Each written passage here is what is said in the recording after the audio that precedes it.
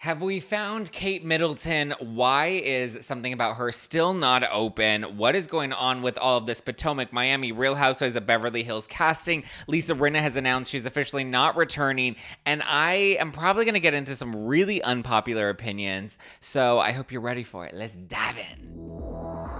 You're listening to No Filter with Zack Peter, your go-to source for all the latest pop culture and reality TV tea, served fresh all week long. Now, let's dive in. And dive in we shall. I hope you are ready because I have one of your favorites back on the podcast today. He is the host of the Unpopular Podcast, and he's got a lot of hot takes, as do I. So we're probably going to piss you off a little bit today. Please welcome back Jacques Peterson. Thanks for having me back. This is my first time recording with you from the States. The US, and it's my first time on the pod with you as a brunette. So I'm used to you doing the whole I'm the platinum blonde bitch with all the tea, and it's a new era. You know, people say that I'm a lot more like feisty than I was when I was blonde. Well, the real you is coming out more. I've been trying to tell people for a long time because I've known you for like a few years now. I'm like, no, Zach's like pretty based behind the scenes. Yeah. So, what we've been hanging out a lot lately, but we were just in Culver City, and Jacques has committed, now that he's a true Californian, he's committed his first felony. I know. I had to join in with the rest of the vagrants and criminals. I didn't do a smash and grab, but I did steal a tray from In-N-Out by accident. We met up in Culver City, and you wanted to go, I think, to the Culver Hotel, right? Which is really beautiful. Yes. Yeah. It's very fancy. And we got to the door, and I'm like, Zach, like, this is too fancy. Like, we're going to In-N-Out. So we went to In-N-Out Burger, and it was so packed because it was on a weekend. It was like a zoo in there. And I was like very anxious in there. I think we both were. I was like, this is like a lot. Like, there's like a lot of people in here. So chaotic. It was feral and chaos. And then when I went up to order, they were like, eat in or to go. And I kind of feel like I was just flustered. And I just went, eat in. And you got yours to go. And then I was like, Jacques, where are you going to eat it? There's nowhere to stand in this place. You convinced me to steal the tray. I was like, oh my God. It was a little plastic tray. I was like, they're not going to miss it. Because I had my bag with my food and he had his food on a tray. And at first I told him, you can put your food in my bag. And he was like, no, I need to keep my little tray. And then I was like, well, we're not going to eat here. So I don't know what you want to do. So then he wanted to go to the park across the street, which was owned by homeless people. And I was like, there's nowhere to sit or eat there. And also we're going to have to play Frogger to get across the road to even get to that park. And so then we ended up going back to the Culver steps, and Jacques walked away with his tray, like he was at the cafeteria.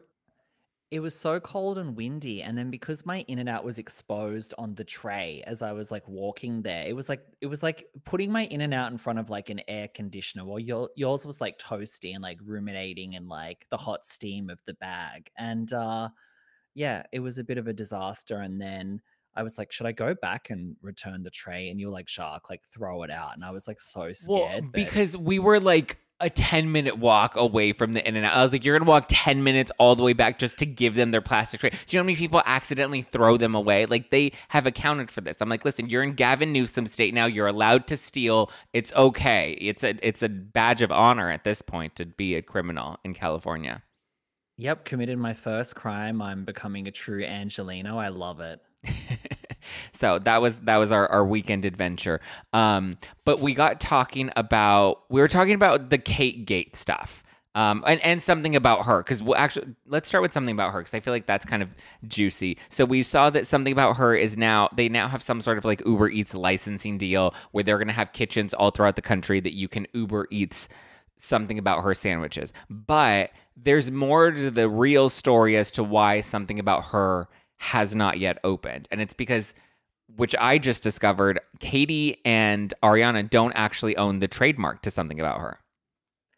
Yeah, I heard this a few weeks ago when I was out on the town getting all the scoop. And I was out in West Hollywood with some people that are kind of connected to the Pump Rules world. And they were like, you know why something about her hasn't opened yet? And I was like, because they haven't got their shit together. And they were like, no, the chef, I can't remember her name, but she's the one, she was featured on one of the episodes, I believe, when they were doing interviews for like staff for something about her. She owns the trademark. What's her name? And Patty Penny. yes, that one owns the trademark, and Katie and Ariana. I mean, this is so stupid. Look, I understand Ariana not being on top of it because she had a lot going on with her Dancing with the Stars and Oh, you Lifetime. expected Katie to be the one that was on top of it? Well, Katie was always like Katie and Schwartz. Katie always seemed like the organized one that was like getting on Schwartz for being a total slob. Although, actually, flashing back to old school Vanderpump, I remember when everyone had their businesses going and Katie was like, oh, I'm going to start like a beauty blog, Pucker and Pout. And that Okay. was. And she would some- knit. Do you remember when she was knitting on the couch? Yes. So we should have known she wouldn't be on top of the business side I of knew things. she wouldn't be on top of the business. I don't know why you're giving her so much clout. Well, what I heard was that this, the chef, let's just put allegedly in case it's not all true. I've got the person wrong, but whatever. We've seen the files because some fan sites have leaked them now. We've seen Yeah. the trademark application, but I heard that at some point the chef that owned the trademark was like, oh, I want to be, it was either like, I want to be an equal partner with you guys or I want like a higher percentage, something like that. And Katie and Ariana apparently were like, well, no, we already, had a handshake deal on what your, Roll. what your role would be. And then she was like, well, I own the trademark, so you're not getting it. And I assume they've been in negotiations trying to like sort it out, but that's why it hasn't opened. Which is interesting. And so what I think happened, because we were discussing this, what I think probably happened is Katie and Ariana had no real experience on how to handle any of this, right?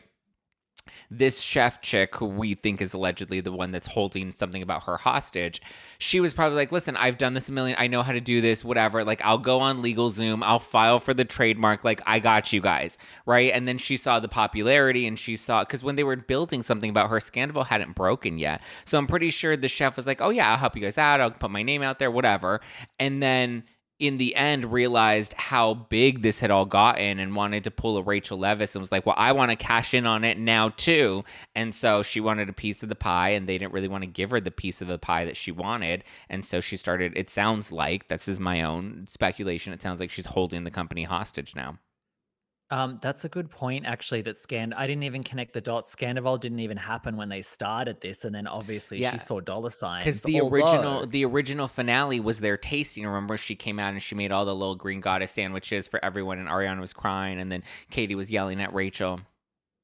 Yes, and the thing is, in her defense, to like give her the benefit of the doubt, perhaps with Scandival blowing up, the workload and everything increased for her because Probably. suddenly there was so much more pressure on her. And maybe they wanted to then expand the menu and they had all these, there's the merch. Because like And I'm wonder if sure she's she getting- wasn't getting a cut of the merch. I'm sure Katie and Ariana were keeping that, and she's like, well, where's that money going? And Yeah, so look, I'm sure there's multiple sides to the story. Hey, if the chef wants to go on No Filter, I'm sure she has an open invitation to spill the tea.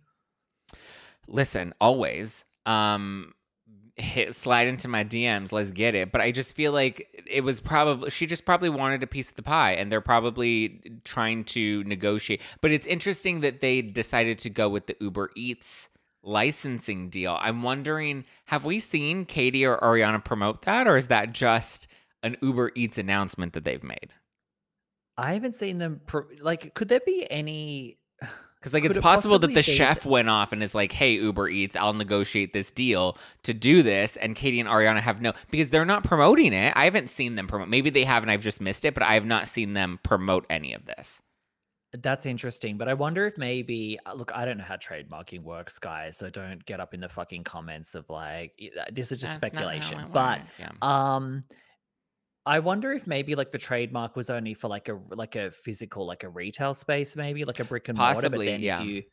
so then maybe they're being like, well, we're going to make it like an Uber Eats deal, so we're not. I don't know. I wonder if it could be something like that, or maybe they've actually sorted it out now, and then what the agreement is we're going to do an Uber Eats deal because there's a lot of money in it for all of us. I mean, if I was Ariana and Katie, I would actually just come forward, tell exactly what happened. I would share it on the show because it's actually a good storyline. Yeah. And then I would rename it and have a new brand for it and just go, you know what, you can keep something about her. We have a new name for the sandwich shop. And then look, that gives you more storyline. It's more content. It's actually like puts the sandwich shop Yeah. more They can in call the it spotlight. Madix and Maloney's. Yeah, perfect. Like do something like that, totally. Or even go, you know what, we're not going to do a sandwich shop anymore. We're going to do I don't know, fucking juice bar, something like that. I would do that, milk it for the storyline next season. Smart. There you go. I agree. I think it's the smarter option. For them to just lean into it. But I think they're not leaning into it because, like, I don't think Ariana cares. She's like doing Chicago and Dancing with the Stars, and she just bought her new house, and like she's fine. She's like living her life. She doesn't care about the sandwich shop. If anything, it's probably a thorn in her side. Yeah, well, she didn't tell Katie. Katie that she was doing Dancing with the Stars, even though that was her business partner. So that was a little bit like, I mean, things are sort of turning against Ariana now a bit. You can feel the tides turning. Well, her brother turned against her, and then the cast is all against her. Like the only person that's in her court is Katie. At this point, Katie should also turn against her and be like, "Listen, the business is fucked up because Ariana doesn't have time to pay attention to it." Yeah, you know what's so funny though, because I'm such a contrarian. I was kind of like a little bit against Ariana in the beginning, and now that everyone's like trashing her, I'm kind of like, all right, give the girl a break, you know? Because I do feel like with the show, with everyone going, oh, we're so sick of Ariana being so bitter and stuff. It's like, please remember that she filmed this like a few A months couple after this months happened. after, yeah. It was still fresh for her and, good for her cashing in. I think I felt like, honestly, with both sides of the Ariana thing, like I felt like when it happened, it was like, okay, we've turned her into this like George Floyd figure now because she was cheated on. Like, Oh this is God. absolutely Don't this is pull a ridiculous. Sandoval and compare her to George Floyd. That's what people were acting like. It was the most ridiculous thing that I've said. Like the investment people had, it was like she was this saint. It was like, okay, she was cheated on, and like I could see all the deals coming in straight away and the clout and how popular she was. I mean, that's the general take now that everyone has, but I saw that like straight away. I'm like, guys, trust me, Well, she's gonna be fine. she had that glow up that like Brandy Glanville had, right? When everybody loved and embraced. I think Brandy Glanville's a better comparison than George Floyd. But like Brandy, she got cheated on by Eddie Cibrian, and then she had all these book deals, and her book was #1, and she was like the breakout housewife that everybody really loved at the time. And then she ended up ruining that and continuing to circle the drain with her reality TV career. But like at one She point, blew it. yeah, but like at one point, like Brandy was embraced for being the woman that was done dirty, and everybody hated Eddie and Leanne. Same thing with Ariana. I mean, it did. I don't think it had the international, breaking news piece of it that Scandival had, because like everybody was fucking talking about Scandival.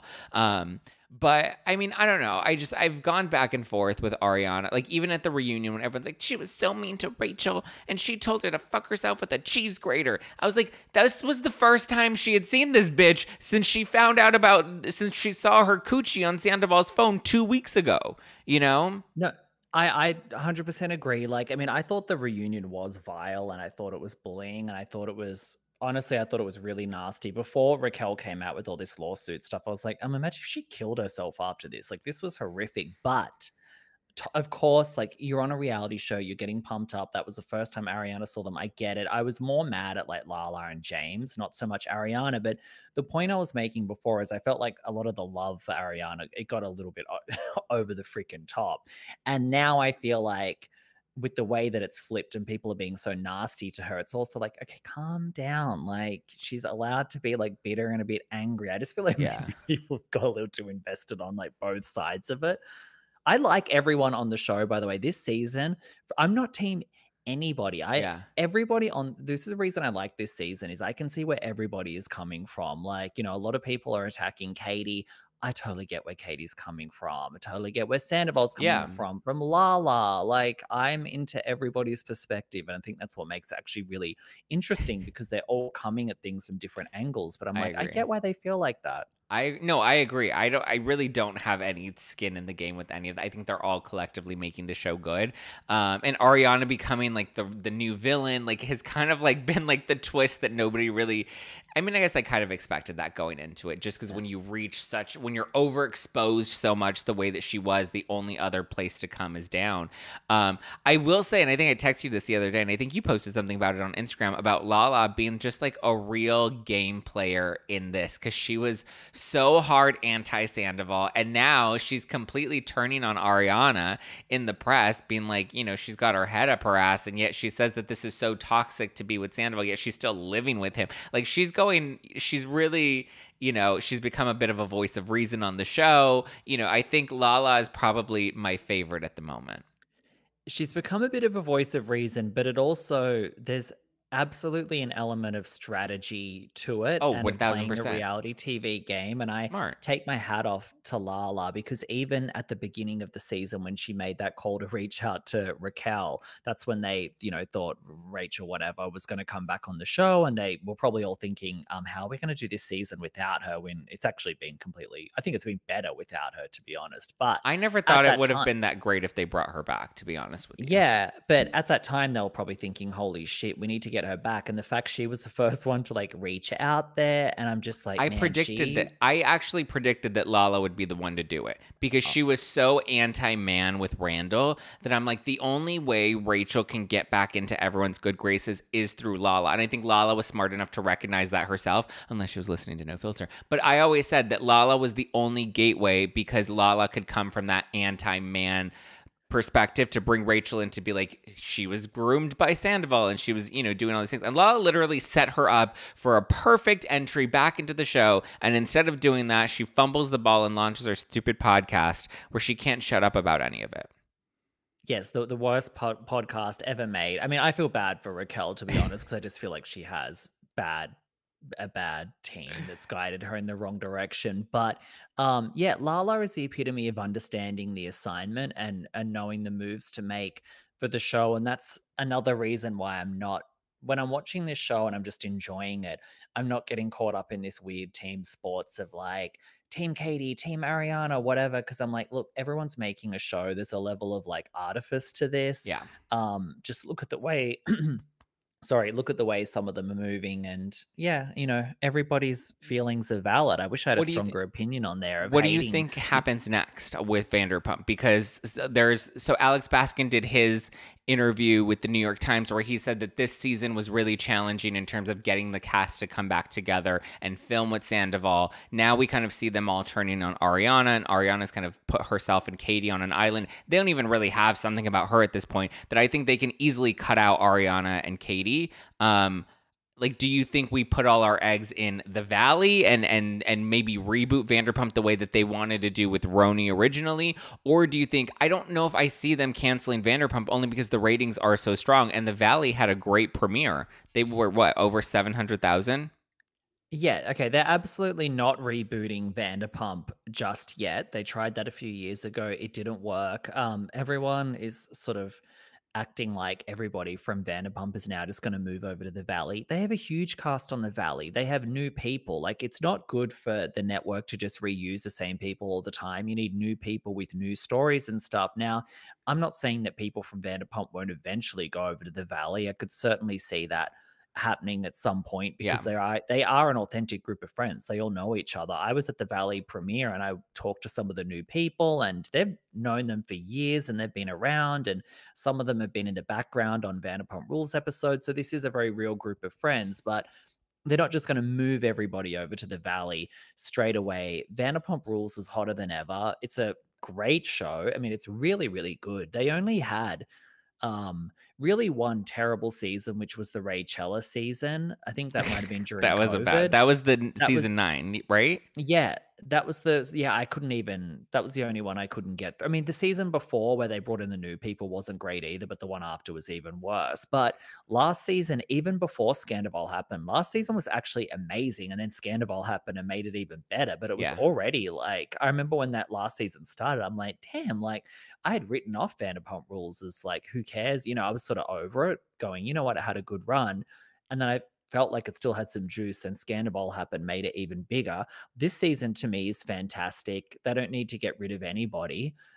We already have new people coming in, like Ariana has her boyfriend. We've got Ali Luba there. I think they're killing it. I think just keep doing what they're doing.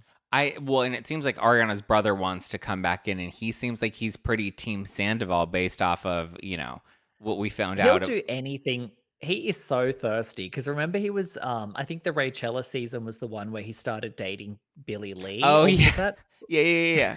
I remember him At some dating point Billie Lee. he started dating like Billie Lee to try get on the show. Maybe that was prior to that, but I don't know. If I was Ariana, I would be like, you've got to be shitting me. Because you know what? Even if your sister is feeling herself and she's, off filming Lifetime movies and doing, tampon ads on Instagram and whatever and making a buck, like, don't fucking call her out publicly. Like, keep it in the family. Like, dude, what are you doing? Not only that, but then to like publicly be like seen with Sandoval and hugging him and joking with him, and then to be like, I don't know, season 12, I guess we're gonna have to find out. Balls in Ariana's court. We'll see how soon I hear from her in order to see where my stance stands.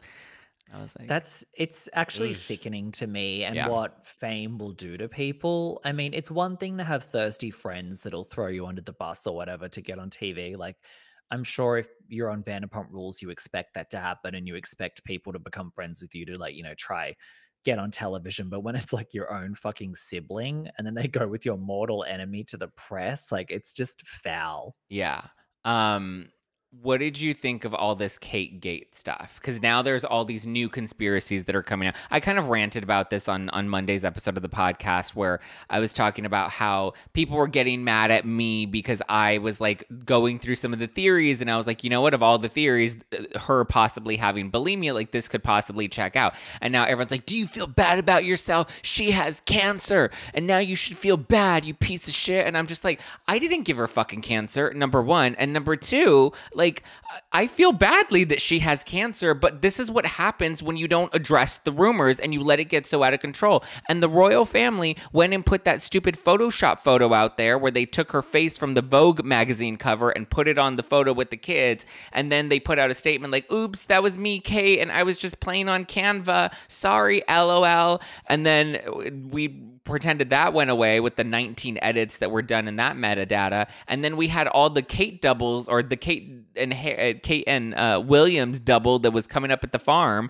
And so I'm just like, no, the royal family was fumbling the ball here. And because they were feeding into these other little things, it only caused more of this speculation and more of us to talk about this stuff. So I don't feel bad. I can't deal with the crybaby parade for Kate now of not in terms of the cancer. That is sad. And it's like, yes, but I'm talking it is sad. And I told them, I was like, listen, guys, my dad has cancer. It's an incurable type of cancer. Like, I can empathize with the cancer side of it, and I feel badly for her. Yeah, no, my dad literally died of cancer. So, I've had a friend die of cancer. Yeah. I know it's no laughing matter, but I'm talking about the whole, oh my God, don't you guys feel terrible for speculating and spreading conspiracies? No, I don't. They're public figures. By the way, for the record, I just want to say, I didn't partake in the conspiracies other than when it happened very early on. I made one joke about it. I didn't follow. I don't care. Like, I'm actually not invested in the royal family, but I have nothing against anybody else that went down the conspiracy route with it, because it was fucking weird. Like, I don't care about, like, I actually like Kate Middleton, by the way, and I am a Meghan Markle hater, and I'm the one that got you to read that Meghan Markle revenge book. I'm like, Zach, I think you were going between that and some like Tori Spelling or something for book club, and I was like, you've got to do this Meghan Markle book with all the fucking tea on her. So, I like Kate, but she's not immune from people making Why aren't you're people a public figure? Why aren't people fucking mad at Meghan Markle right now? Just because you happen to like Meghan Markle? She was like trashing William and Kate for the longest time, and then now all of a sudden she's like, oh, I feel bad, Kate has cancer. It's like, no, you were a fucking bitch to her. And why aren't we getting mad at her, but you're gonna get mad at me for doing one podcast episode where I said, hey, maybe she has bulimia, and maybe she does. I don't know. There are so many more questions that we have and not answers. So no, I don't feel bad for speculating and doing my job, which I do every day on this podcast, which is talk about what people are talking about in the news. Also, people forget their job is literally public figure. Like that's what their job is. Their job is to like be in public and to like get press for the royal family and to go to ribbon cutting ceremonies, etc. And they use the press to their advantage whenever they want. So it's one of those things where like you can't just expect to have good press all the time. Like, yeah, it sucks that she has cancer. And it was like, when it came out, I kind of thought, oh, Yeah. yikes. Because I know a lot of people were like going, because I didn't, but I know a lot of people were going down that path very heavily. And I kind of thought, oh, that's might be a bit awkward for a Yeah. few people. But I wasn't like clutching my pearls, like, oh, don't you just feel terrible? It's like, no, because if she came out with cancer and then people started saying really horrible things on top of it once she confirmed it, then it's like, Yeah. okay, you can call someone Which out. But when they don't know and there's weird things with like photoshopped photos coming and out and stuff stunt like that. doubles. Yeah. Yeah. And also, like, a lot of the quote conspiracies, it was like people were having a bit of fun. Like when Andy Cohen tweeted, like, that ain't Kate. Like, girl, that's a funny tweet. Like, Yeah. you're having fun with it. It's a My thing thing is, it's that's like in the news them all coming cycle. out and then like apologizing and be like, oh, we're so sorry. How dare we? We're so bad. And they're slapping themselves on the wrist. I'm like, guys, this is our fucking job, is to talk about celebrities and pop culture. And when there's a fucking weird conspiracy going on with the royal family, like to this day, there are still people that believe all the conspiracies about Diana, and we don't even know the truth about Diana. Listen, I do feel badly. Listen, Kate has kids. Kate has a family. Kate's coming for that crown. Like, I want her to thrive, right? She is a queen. She is regal. I mean, but people are now dissecting the video and they're like, this is AI. Look at the bench behind her. Look at the ring on her finger that like disappears and then it reappears and then it disappears. So, I mean, people are still running with those conspiracies. I've kind of just let it go at this point, but I'm not going to apologize. No, we're on the same page. It's fine to talk about Meghan Markle. It's fine to talk about Princess Kate. It's fine to talk about Diana, Charles, Camilla, any one of them, Also, why are Americans so offended specifically? They're fucking English. Like Americans are acting like you assaulted, like the fucking Kennedys or something. Calm down, 1960 or whatever. I know, no shit. Well, Shout out Princess Kate. Shout out, listen, and I like Princess Kate. I want to make that clear. Like, none of my shade is toward her. My shade is one towards the royal family that fumbled the ball with all of this, and shade towards everyone that was out there issuing their apologies because they were clutching their pearls and felt so fucking bad. And like, I was like, listen, you guys. Listen, and people were building their Instagram followings and people were doing all the shit and making all their money off of this, and we're running with it. And if you have a guilty conscience, then maybe you weren't doing it for the right reasons. Well, I just think never apologize. That's my thing. I really learned that throughout, 2020 and 2021, throughout COVID and just all the civil unrest and cancel culture was peaking then, and people getting fired left, right, and center. And I really just realized, don't fucking apologize for anything. Who gives a fuck? Like, I've just blocked them out and just do you. Well, because if you think about it, like, people just get bullied into apologizing and they don't genuinely mean it. You know what I mean? Of course not. So it's like, it's so disingenuous at this point. As if Blake Lively was there going, oh my God, I can't believe that I said that. I feel like such a terrible person. Like, that was, her getting trolled on Instagram. Yeah. And her publicist going, you should probably like issue a statement and just, nip this in the bud. It's like, okay. And it's like, who are you even apologizing for? Someone that's way too invested in the fucking royal family and, trolls people on Instagram? Like, get a life. Go outside. It would be like, do something. It would be different if they were shitting on Kate after finding out, like, knowing that she was battling cancer, and then they were like making jokes about her cancer. That would be different. Then you're an asshole. That's different. There was speculation about the lack of answers that we were getting, and when you don't give us answers, we're going to make up our own narratives. Yeah, but you know what? I want to add something to this too, off the back of the Kate thing. As far as the conspiracies are going, yeah, it is pretty weird. And I think you and I commenting on, housewives and stuff, there is a culture of conspiracies around all this kind of reality television and celebrities that really goes so far off the deep end, where people spend way too much time on all these kind of celebrity conspiracies. And I feel like I see it a lot in the Bravo world. And like you and I, right? We know people that are on Bravo shows, and we know kind of like secrets of production and stuff. And Yeah. sometimes you'll see people coming up, even with the Scandival, they're like, oh, I heard that it was all staged and that they met and they concocted this whole thing. And it's like, no, they didn't. Like, not everything's a conspiracy.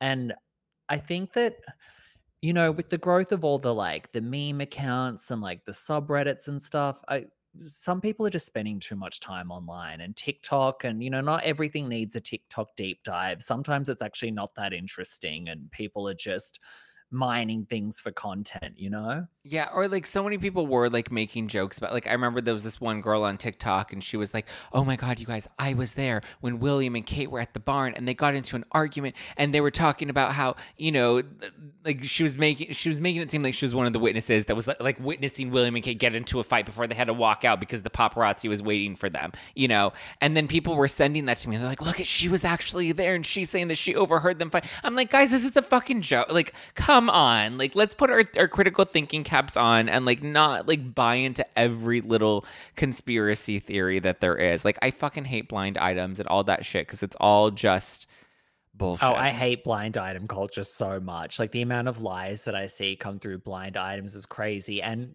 to your point about that girl that said that she was there and she saw Kate and William, let me tell you something. I work for the Daily Mail, and if somebody had an eyewitness account of Princess Kate, they're not just going to put it on the internet. They're going to a UK tabloid and they're going to sell that for like big bucks, you know, and have a payday. They're not just going to like run and blurt it out for free because, you know, people pay for that. Yeah. Well, we usually end up in the end being on the right side of history, with exception for your love of Rachel. That was my one major L. You know, I couldn't have predicted that she would have played it so bad, but I mean, I still stand by that. The hate towards her, you know, it was so intense, out of control. Yeah. Again, this is a popular take now that people are like, oh my God, they were way too mean to like, I had that take very early on when everyone still had their pitchforks. And, you know, I did feel like you're going to bully this girl into, you know, suicide or something. And, yeah, she's made really, really bad career decisions afterwards with this whole, the podcast is awful. It's like, if you're going to talk about Scandival every week on a podcast, you should have just gone back to the show. It's like, what you should getting tongue-tied, Jesus Christ. What she should have done is either go back to the show and go through the motions there and, you know, address it, or do the mental health treatment and then just sort of like back away from the public eye. That's what she should have done. Yeah. Don't do Scandival podcast and every single episode is like a recap of Vanderpump Rules, and she doesn't even have a voice or the personality for podcasting. And like I was really going to bat for her for a while and going, no, she's like iconic, because I could kind of see her, you know, going the Monica, the Salt Lake Monica route of becoming, maybe like leaning into it and becoming an iconic reality villain. And she didn't do that. And I think I said this to you when we were at Culver. I'm like, she's definitely like neurodivergent in a way where I think she's being led down a path, and I feel bad for her.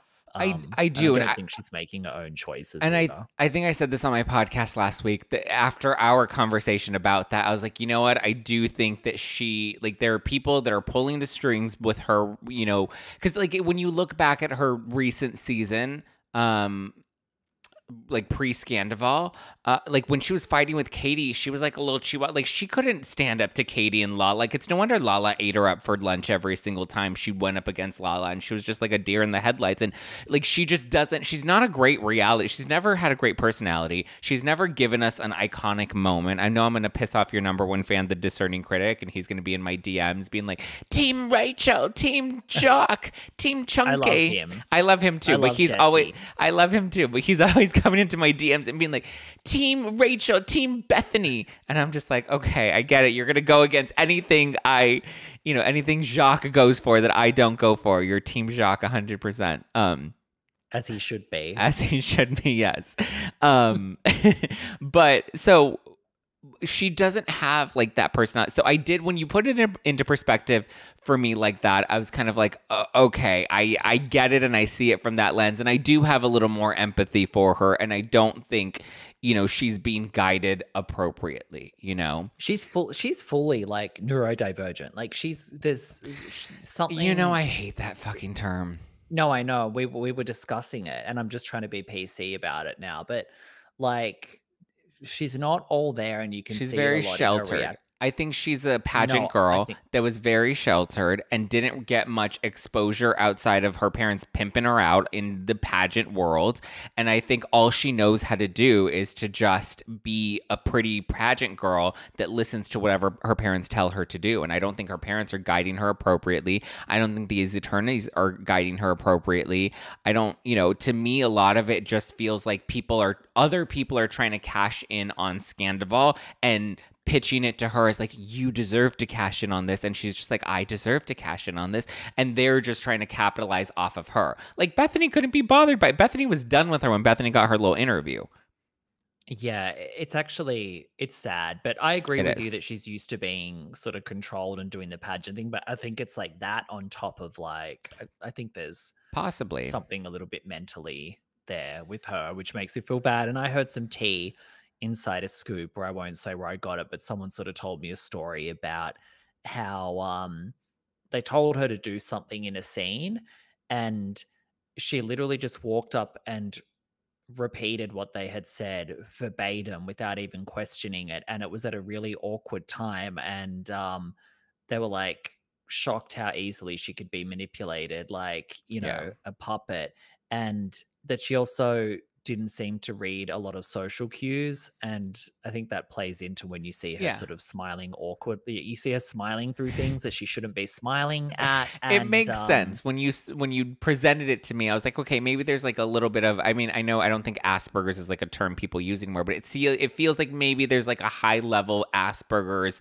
I mean, this is all speculation and conjecture. Like you said, like I've told you, have very mixed feelings about all that stuff as somebody that has worked in the autism community and has a brother that is more moderately to severely autistic. I mean, I don't like to say severe. I think he's more moderate because I've seen severe individuals and worked with many of those families. So to me, it's kind of hard to lump those two in, where you see someone like Raquel that just doesn't know how to read social cues. It was like the Tallulah Willis thing that really pissed me off, because she came out and she was just like, I have autism, and and she's like so proud of the fact that she has autism. And I'm just like, sweetie, read the fucking room, because I get it. Maybe you do have some of these symptoms that are now being considered as autism, but like the autism umbrella has been widely stretched over recent years, where to me, I see individuals like my brother that cannot have a full-on conversation, that will never be able to live on his own. I've seen family members and seen parents broken because they have to institutionalize their child, because those are very severe cases of autism. Autism is so much more than, being a little quirky or not being able to pick up on social cues. Like, there are real medical ailments that make it very challenging, so that somebody like my brother can never live on his own. So when I see someone like Tallulah go on Instagram and parade her autism diagnosis, and that's not to say that there aren't individual quirks or intricacies or differences that we shouldn't be able to be proud of or acknowledge or, appreciate. But I'm just saying, with that umbrella term of autism, there is a very serious medical component to it that's more than just, I'm a little quirky. Because I'm like, Tallulah, I was looking at her Instagram and she's drinking beer at music festivals and hanging out with her friends. And I'm like, those are things my brother and other families that I know, that I have worked with, for many, many years, that will never have those luxuries to go on Instagram and to be able to post a pretty photo of you drinking a beer at a music festival and, relish in your, independence. Yeah, well, a few years ago, when I was still in Australia, I felt like the trend almost started there of influencers adopting that. Yeah. It was either ADHD or autism, and there were a lot of them getting on that bandwagon, a lot. And I was really seeing it as a trend, and I know that I reached out to you and we did some podcasts about it because I know that you worked in the autism sector and like you're an expert on this and you know the real deal, and we discussed it a lot. And yeah, if you're like truly autistic, you're not going to be at a music festival. Like that's those noises alone are going to be like triggering you in the You're not going to be space. drinking beer at a music festival with your friends. And, the thing is, I don't doubt that there are people that are being diagnosed with ADHD and all of these things. Look, I think some of the look, you can fucking get diagnosed for anything if you go to the right doctor. But I Yeah. think that I think some of these diagnoses are definitely legit. I don't know Yeah. if it's because there's more awareness. I don't know if it's things that we have in the fucking food that are like messing with this girl. It could be a lot of things, but it's also like I think when these influencers are coming out, like the Tallulah Willises, and I won't reference a bunch of Australians because your audience probably won't know who they are, but Bachelor stars and stuff are coming out and suddenly going, "I'm autistic." It's like, okay, if you want to sound off about that, at least acknowledge that. Yeah, I've been Yeah. diagnosed with like the most mild autism, and I'm actually so lucky that I can do XYZ, and really all it is that maybe I get hyper fixated on fucking TikTok Yeah. videos and certain noises annoy me. And I'm not And on the that's level of real. someone that's, And that's yes. valid. And those experiences and those challenges that I'm sure Tallulah really did face growing up, that's real and that's valid. And I don't want to invalidate her experience, but don't go on fucking Instagram and try to position yourself as the fucking face of autism that you want to celebrate. When I see families that are struggling every day. And the reality is they don't have caretakers. It's part of the reason I've chosen to, try to kind of go back into that world and help fundraise for Home Life Community, which is my brother's doctor, Dr. Jerry Kartz. Now he's building a home in Tennessee to provide housing for these adults, because the reality is once their parents are gone, there's nobody that's going to take care of them, their kids, and they become what? Wardens of the state? That's a reality even for my brother that we have to think. He's now 22. He's aged out of the school system. So it's like, okay, what's next for him? And it's just like, these are the things, this is the side of autism we don't get to see on ABC or whatever, because you have the Good Doctor that shows, oh, this guy with autism is a young kid and he's a doctor and they must be geniuses. And that's not to say that they aren't incredibly, gifted and smart individuals, but there is this other side of it that we don't talk about enough. And unfortunately, a mom that's trying to raise a kid. I have a cousin right now. She has 2 kids with autism. One of them is self-injurious, doesn't speak, will, probably never be able to be independent on her own. And she doesn't have time to be like Tallulah and post in between her music festivals about, the joys of autism. And when I see the Tallulahs of the world and the influencers coming through and claiming these conditions for themselves, I don't see them kind of like redirecting the attention back to like the real No. autism community or No. the real people that are really suffering. It really turns into Self-indulgent. either I want some headlines and I want to, go on Entertainment I Tonight want to and feel talk about important. Yeah. Yeah, or I want to use it to victimize myself, and then I want to be able to do Instagram ads for like headphones that block out noise, and stupid stuff like that, instead Yeah. of being like, oh, okay, I've been diagnosed with this, but here's what I've learned about this, and these are the people that are like really going through it. So let's Yeah. like send some attention and money there. They don't do that. No, because they don't give a fuck. It's about themselves and about feeling important and having a sense of identity.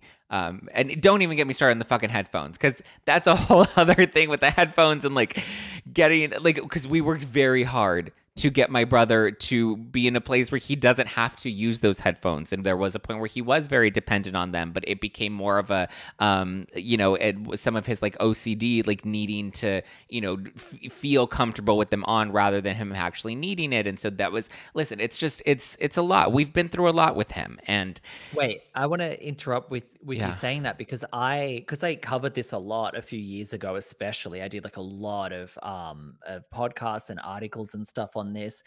I had actually had a lot of parents that have autistic children that listened to me and would message me, and one said that she had worked really hard, similar to your story with Ethan, to Yeah. make the kids feel as normal as possible, to not have them rely on a lot of these things. Yeah. And that's so different to the Tallulahs and, the Bachelor stars and everything coming down with it, where they are so quick then to reach for this sort of autism Yeah. aids, and almost wear it like a fashion accessory. Yeah, and it's not a fashion accessory because some of us work really hard to make sure that that's not their everyday reality, you know? And it's Yeah. it's it's so invalidating to people that really are struggling with this every day. Sorry you felt a little isolated. I think that that's real. I think that that's valid. I don't want to invalidate your experience and your truth, but acknowledge that there's a much harsher reality for many other people that are not in the teeny tiny minority of people that are going on Instagram to feel important for themselves. Period. Sorry, it's something that's so personal to me that it like is No, so I know. You infuriating. cried on my podcast once about it when we talked about it a few years ago, because Yeah. you were just, when you were first seeing the trend, you were like, I cannot believe that there are all these people coming out like this, and you go on their Instagrams and they're going to music festivals and like Yeah. there's one celebrity in Australia that, I mean, honestly, she's had everything. First it was ADHD and she milked the hell out of that. Then it was autism. Before that it was PTS. I mean, every ailment you could come up with, she seems to have. But then you'll go on her Instagram and she's like hosting radio shows, and I'm going on tour and like performing music. And it's just, and now apparently she's writing like a live stage show about being neurodivergent. It's like, oh girl, come on. Good for you. So Rinna came out over the weekend and said that, I believe it was on The Talk, that she is not returning to Beverly Hills. She has no intention of returning to Real Houses of Beverly Hills. I think I tweeted and I was like, Rinna's career is in such a different, better place now that I don't ever see her coming back to Real Housewives. She is doing so fucking well. And people are like, what is she doing? She's in a Lifetime movie. Oh my God. Well, she produced the movie, I think, and put her daughter in it and everything. So she's hustling and, again, giving her daughter a platform, the blonde one, because Amelia, what is it? Delilah and Amelia. Amelia's modeling career she's like a legit model now. Like, Yeah. she's getting like big campaigns, which is kind of crazy. Yeah. Yeah. And the other one isn't doing as much, but now she's getting into acting, she's getting into music or whatever. But I've been so impressed by Lisa Rinna's post Beverly Hills career, and I shouldn't have been surprised at all, because I'm a huge Lisa Rinna fan going way back, and I loved her on the show, and I agreed with 99.9% of things she did. I don't think she actually ever was wrong on the show, with the exception of when she lied about saying that Kim Richards was close to death. Yeah. Although I do actually think that I do think she forgot she said that in the moment, and then she realized she didn't. She was like, wait, how do I admit that I actually said this? And she did admit it, like during the season. You didn't have to play the tape for her at the reunion. And her career, if you followed it, she is a hustler and she reinvents herself all the time. And she's had a lot of different phases where it was doing the soaps or it was doing the reality TV stuff. And, she was doing the QVC thing for a long time and had a fashion boutique and, did Playboy. And she's just done all of these like fun things. And now for her to be able to have like a fashion, to become like a fashion icon post Beverly Hills, which is so cool. And it's so interesting because it's like she used Beverly Hills, right, to make her daughter to fashion stars in the same. She copied Yolanda. She saw what Yolanda did with Gigi and Bella, and she's like, I'm going to do that for my daughters. Then she got her daughters into the modeling scene. And then it's like the clout that the daughters got in the fashion and modeling world, then they were able to channel that back to Rinna, and then she was able to like piggyback off of that and get invited to the front row of the fashion shows. And she got booked in the Ryan Murphy American Horror Story. She's doing some that was only one episode. You know what? People are such haters because it's like they really are. Do you understand that being in, first of all, she was never like an A-list actress. And now she's like, what, 60, early 60s? I think she's around 60 years old. She's 60, yeah. She was on The Housewives for almost a decade. And to be able to go straight from that into a Ryan Murphy production, American Horror Story, and she's booking other things. She's got that Lopez versus Lopez or whatever it is. Like, she's booking stuff. Like, it doesn't matter if it's one episode. What was the one she just did with, was it Rebecca Gayheart? There was one. Yeah, that might be the. She's booked. Like, Yeah, she's it's not working. Lopez and Lopez, and it's not American Horror Stories. It was another one that just aired, where she plays like a news anchor or something. So she's consistently, and she has her Lifetime movie. So she's consistently been booked in big productions. And I mean, even in the fashion world, like who in their late 50s, 60 years old, breaks into the fashion world? I mean, you have like Heidi Klum and Naomi Campbell, they were supermodels back in their day, and they're always going to be supermodels. But like Lisa Rinna is somebody that started so late in the game, is on the cover of magazines, is walking in fashion shows, is sitting front row at New York Fashion Week. Like, what other housewife is doing that? She's sitting front row at like Paris Fashion Week. Yeah. Like, and she got the cover of Cosmopolitan. That was the oldest ever cover model she was on. I think it was these like fashion books. Like, she's getting like legit covers and press and shooting with like proper fashion photographers, and she's being dressed by like Mugler and like Balenciaga. Like, this is legit. People want to hate. And it separates her so much from, say, like Dorit Kemsley, who actually have really been loving Dorit, especially last season of the show. For me, she had like a actually really good season.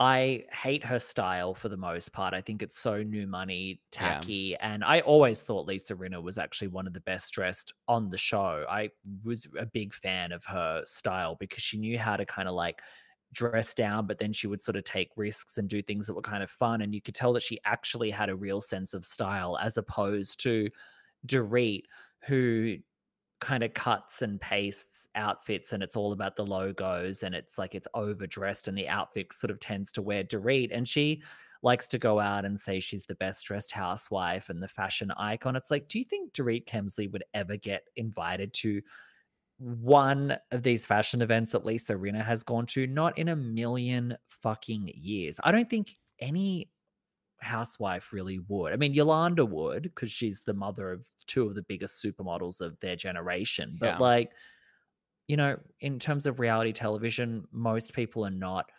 I mean, Garcelle, who people love to praise and worship, girl, Garcelle ain't getting invited anywhere. And if you saw her QVC or HSN bedroom decor, it was honestly the ugliest thing. It was so hideous. Well, I mean, it's just like, people like, let's take working actresses, right? Look at Garcelle or look at Denise Richards and compare them to where Lisa's career is at right now. And it's like Denise is struggling. She's on OnlyFans selling her coochie and was lucky enough to book a Lifetime movie that was mirrored after Real Housewives. Like, that's the caliber that she's at right now, where she's on shows that she's getting booked on, not because she's Denise Richards, but because it's from Housewives world, and she's just choosing to lean into that, Also, like, pull up Garcelle's IMDb page, It's just like, I think Rinna is in a good space. I know people hate her, but it's like, hate her, but you still have to give her credit, Yeah, and I don't want to say who it is, but I was talking to an ex-housewife that's been in a lot of controversy and a lot of people are hating on, and she's doing some stuff in, Hollywood type stuff, and she was like, trust me, out here, like, no one really gives a fuck about this reality TV housewife stuff. Like, they don't really even look at it that much. So I think the Bravo fandom, right? The Beverly Hills fandom, they love to hate Lisa Rinna so much, but I think she's, going out and auditioning for things, and like these, like, they don't care. They're just like, she's fun, and they see the star quality there, and they see the campiness of it, and they're like, yeah, Lisa Rinna would be great in this. It's not, some Karen at home raging on their keyboard that's commenting under every like Bravo meme account about how terrible Lisa Rinna is. Like, sorry, no one that's actually like calling the shots and like booking people and that is actually relevant and like matters in the industry cares that Lisa Rinna was like a bitch to Kathy Hilton. When you get out of that like echo chamber of Bravo Housewives world, you realize like that stuff, like, that's why I was so surprised to see Bethany lean back into Housewives, because she was so far out of that and like had real television production deals and fumbled that ball only to just come right back to Housewives and TikTok. And I'm like, outside, and she even said that like her publicist was like, don't go and do a housewives podcast because like people don't care about that stuff outside of that world. Yeah, no, 100%. But Bethany's biggest skill beyond making like brands and stuff, because really she's had the Skinny Girl cocktails was lightning in a bottle, and that was huge. And then she just licensed it onto everything. But like a lot of other stuff that she's tried to launch has actually flopped. But where she's really good is the whole publicity game. Like she's a fame whore and a media whore, and she's like elite at it. And she knows when to pivot and when to lean into Housewives and when to not. So it's kind of like she left Housewives that first time. She did some other, talk shows, etc. They flopped. She came back. She had an incredible run with her second time on the Housewives and killed it again, just like she did during her original time. She was like the biggest housewife.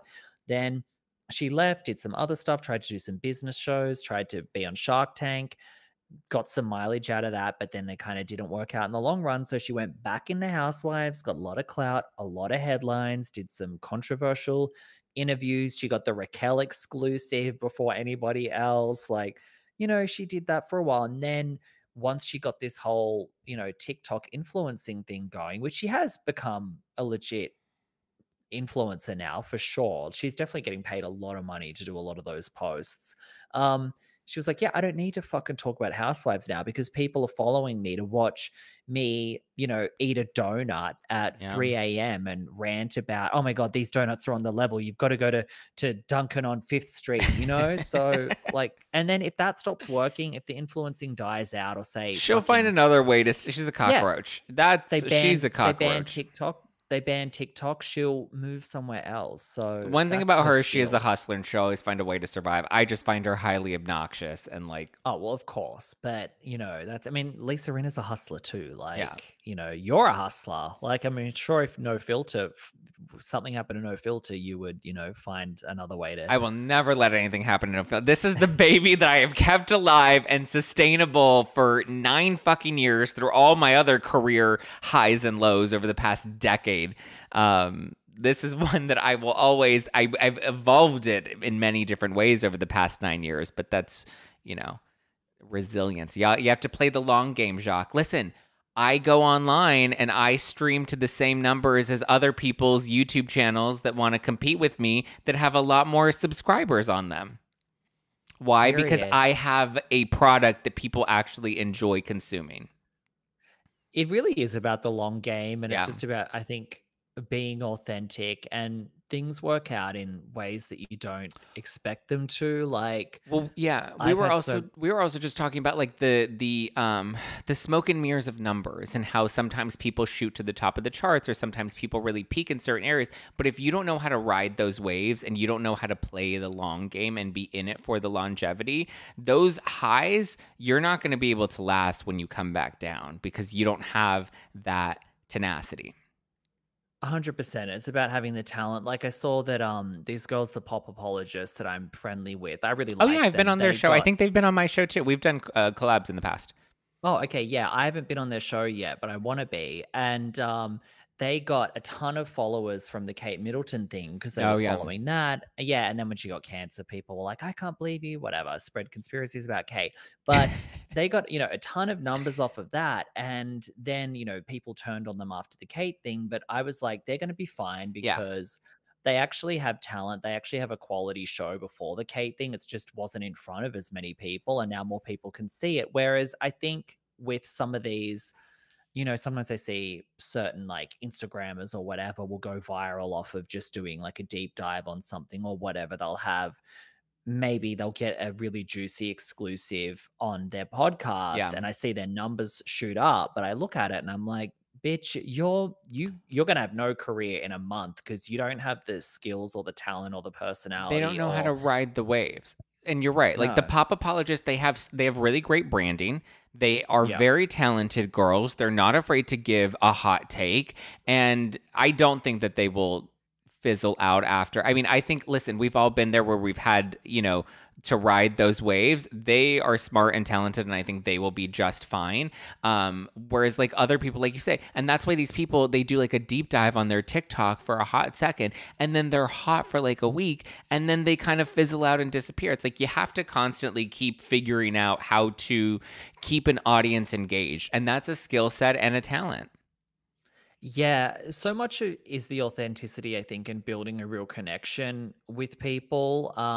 Because I see a lot of people as Yeah. well that really they build their numbers from gaming the algorithm of just like, Yeah. okay, like this is like trending and I'm gonna like keep spamming this topic. And that's what they're doing Yeah. constantly. But it's like that's the only reason people are following you. And once you stop doing that, they're not gonna be there. Yeah. Whereas, my podcast is like quite small, but I've had a lot of like super loyal listeners with me from the beginning. And I've changed. Like I started out doing a lot of Bravo, and now I've really like I don't do that much. I do it more on Patreon, but on my main show there's not a lot of it. It's only, although funnily enough, I am actually going to be talking about Bravo later this week with Brandy and Julie. But anyway, I've had people, they've followed me through different avenues I've gone because, Yeah. they know that I'm authentic and they like my personality and, my takes on things. Whereas I know there's other people that if they ever did like a pivot, like their numbers would go to They're zero. done. Yeah.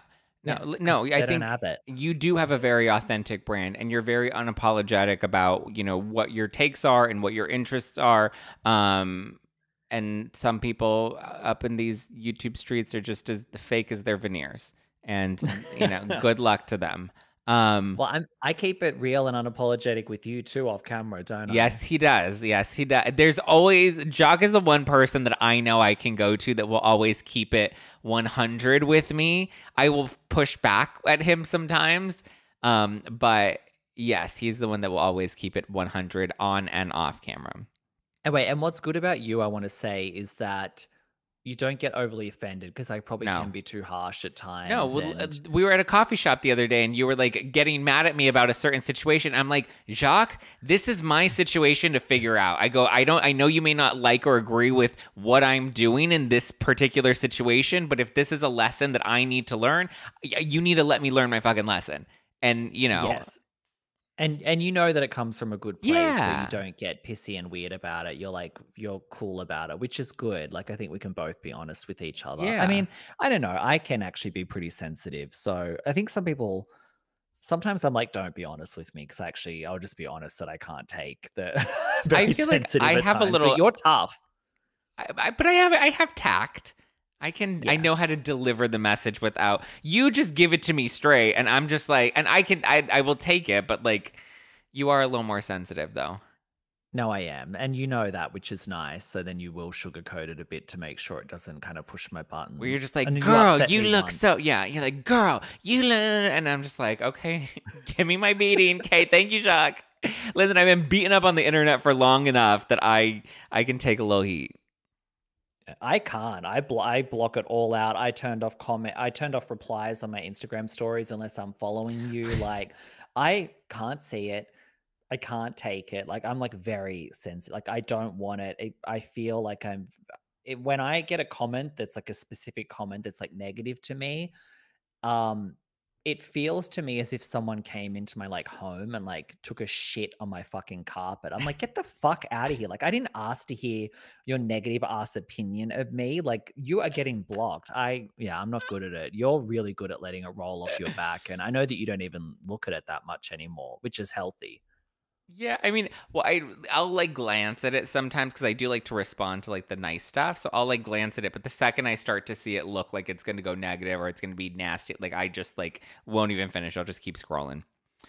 Yeah, and when I met some of the new people from the Valley, I was chatting to them and I'm like, honestly, I said, don't read the comments. And they're Yeah. like, oh, we want to read the comments because they're new and I get it. It's exciting and people are talking about them. And I said, well, just don't take them that seriously because if you take the good comments seriously, you've got to take the bad comments Yeah. seriously. And I'm telling you, like, something's going to happen and then people are going to hate you and you're going to have the most insane fucking Karen people up your ass about something on this show that was probably out of context and completely edited, and that they don't even understand and don't even realize that it's entertainment and think that it's like a real serious documentary. So that's really going to weigh on you if you start feeling yourself from the good comments. So just take it with a grain of salt. Take it with a grain of salt. Yeah. And again, because some people will also get too fixated on the good comments without realizing that like that'll only just feed your ego, and it's just like you have to just look at the noise as all noise altogether, you know?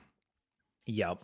And I always say, and I said this, I was just on TK's Making Moves podcast. I'm like, I gauge success based off of engagement. If there's a lot of engagement and it's quality engagement, then I've invoked some sort of reaction in people, and that's how I know I've done my job correctly, effectively. Quality engagement Right. is the key. Yeah. Not like, yes, girl. Like dumb, stupid comments like that. Or just like fire emojis. It's like, no, I like thoughtful commentary. I leave a fire emoji on. Well, yeah, but like not when your whole feed is just random fire emojis. That's not quality engagement, you know? Well, I always think bots. When I see that someone's, and it's all emojis, I'm like, someone's been buying some bots. Yeah. All right, go and subscribe to Jacques' Patreon and listen to his podcast. It's called Unpopular with Jacques Peterson. I've been on a number of times, and I'm sure you'll have to come back, and we'll have to talk more about Beverly Hills and predictions and all of that stuff when you come back on the podcast. 100, yes, anytime you want. And guys, yes, check out my podcast.